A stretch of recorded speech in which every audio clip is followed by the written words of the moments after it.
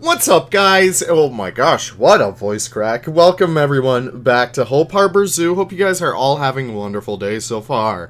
My name is Leaf, and it's so great to have you guys back here for another episode. Oh my gosh, I know, so crazy. You know, it's so surreal to think that you can have a series on YouTube with a video that comes out for it, like, you know, the very next day. Isn't that wild? I don't know where I'm getting at over here. Welcome, guys. So, today we are continuing work on our South America section. Currently, if you guys do catch some quick glimpses in this video, you are able to see kind of like some of the other things I've been building for this area. Mainly our South America house. We do have a speed build kind of like in the progress. Hopefully I can get that all out in one episode, if it's not too long, because I've been working on that son of a devil like it's no tomorrow. But listen, if not, we could just split it up into a few different episodes. I don't really mind, and I think you guys would enjoy to hear me kind of go insane, especially with, like, you know, Hope Harbor, updating mods, just general life crises, all great things. But still, we should probably talk about what we're doing here today instead of going insane. Today we are building our guanaco and Rhea habitat. Yes, I finally have Rheas. Isn't that crazy? But no, that is exactly what's on the menu today. It's creating this beautiful, kind of very open plains habitat based for Rhea and guanaco. Both very, very underrated creatures, which I feel like don't get enough love. In case if you guys are not aware, the guanaco is easily one of my favorite camelids. It is originally what llamas were domesticated from. So it's very interesting to see how these guys were actually able to still survive in the wild, unlike their other camelid brother, kind of like the dromedary.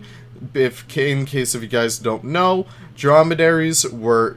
well, all dromedaries are domestic camels, and there are no longer any wild dromedary camels, which is very crazy to think about. I know you guys probably see, like, those images of, like, you know, the camels in the desert all alone. That's kind of made up, because those are, of course, domesticated. I know, it's very crazy to think about. There's a whole scientific study done on, like, there's several scientific studies, let's be completely honest. It's just so cool! Oh my gosh, I'm sorry I'm rambling over here, but it's just so wild how, like, guanacos and llamas are still able to coexist within the same world, and that's why I'm, like, absolutely blown away by them. Guanacos are, of course, not as fluffy as, you know, your common llama, but they do have a very high fur quality, wool quality. So they are very much sought out for their very, very, very soft wool. Vicuñas, which are the alpaca version of the guanaco, are actually, like, the softest ones, so their wool is prized even greater, I guess. But unfortunately, vicuñas are only held in one place in the United States, which is right next to my house. Oh my gosh, isn't that crazy? So unfortunately, we probably are not able to get them in ZSU, so that's a little bit of a shame. Would have loved to have had all camelids, but that's fine. I'm not really too worried. But we also have the Rhea in here. I've spent about 3 minutes talking about guanacos. Isn't that friggin' awesome? The Rhea is also a ratite. These guys are really awesome. You guys may know your cassowaries and your emus. The Rhea often gets very forgotten about, and don't even start to bring up kiwis right here. Kiwis aren't real ratites in my eyes. Everything that I say is gospel now. But still, I digress. I'm sorry, guys. I'm being a little silly today. But still, Rheas are very much often forgotten about. There are only two species of Rhea. There's Darwin's and there's the greater Rhea. The Darwin's is also known as the lesser Rhea, by the way. They're not lesser in my eyes. Both are equally beautiful. But no, they're ratites. They're very much related to emus and ostrich and moas, which are now extinct. Unfortunately. I almost said fortunately there. But yeah, they're just wicked cool. You could kind of see them pop up in the speed build, like, right there. They're incredibly beautiful. They have this beautiful blue slate, kind of grayish kind of feathers. And the males have, like, this kind of, like, black marking on the front of them when they are in, like, the mating season and stuff like that. It really is so cool just to see how dynamic they get. Like, their coats and their patterns and, like, all that stuff. It really is crazy to think about.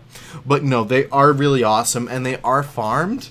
So I'm sure you guys probably know the Rescue Ranger Ranch or whatever. I honestly forget about it. I think that's Chippendale. Oh no, I'm kind of losing it right now. Urban Rescue Ranch, that's exactly what it is. So if you guys aren't familiar with it, just go check it out. You guys get to learn all about how kind and nurturing and totally not misbehaved Rheas are. It's really great. But still, that honestly made me fall in love with these creatures even more, because they are just so cool and they're not really that well known about. And I'm just so happy whenever, like, you know, kind of channels like Urban Rescue Ranch start to give, like, these relatively unknown animals a lot more recognition and a lot more love. Same goes for, like, you know, how he was able to, like, popularize possums and stuff like that. That's really great over there. But still, those are the two animals that we're building for right in here, and we should probably talk about what their habitat is kind of based off of.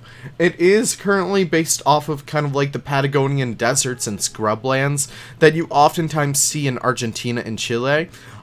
This is something I really wanted to do as like a nice big vista in here, especially since now we do have the space to achieve this look. And in case if you guys are unfamiliar, about this habitat was the size of Hope Harbor. I'm kidding, of course. No, of Hope Island. I'm kidding, of course, but come on, we were kind of restrained over there. So I'm finally using this opportunity to build some larger habitats. In case if I don't like them later down the line, I could always shrink them. I could always change them out for different animals. Also building the housing for these guys right here as well. Just wanted to make sure that these guys had a nice little happy area to live in. And you know what? It looks pretty damn good in the end. I'm kind of going, oh my gosh, here comes a yawn. Okay. Wow, I'm sorry. I hope I didn't make you guys yawn. But but still going on throughout here, you guys can probably infer that I'm kind of using like the same architecture over and over again for the main holding areas. That's because we're really spending most of the money and the budget on the actual enclosures, and so we're not really making any fancy holding areas. We have to keep it relatively basic in order to kind of like, you know, balance out our budget. I don't really like where I put that door. I think I gotta fix that later down the line. It's kind of like off to the angle, and I was like, you know what, maybe this could be kind of neat, but in all honesty, doesn't really look all that good. But we do kind of cover it up with a nice little kind of canopy right there. I don't know, I really don't know what I'm doing anymore.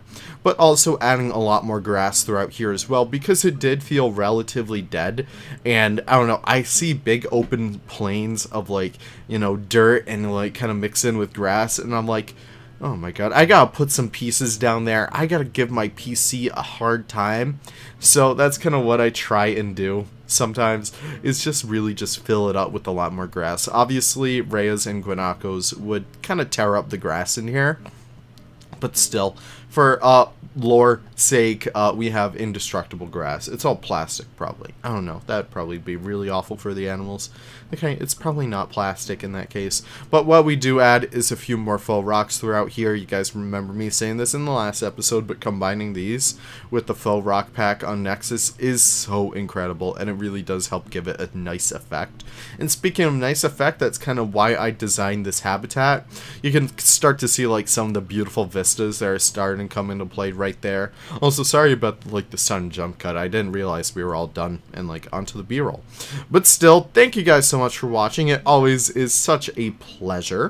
Hope you guys enjoyed the episode. Hope you guys are enjoying ZSU. I think by this time ZSU International should be all done. Maybe. I'm not sure. It should probably be out. But still, hope you guys are excited for all that jazz, and I hope you guys have a wonderful day. Hope you guys, yeah, okay, I gotta leave. Goodbye. Have a great one. Peace. Bye.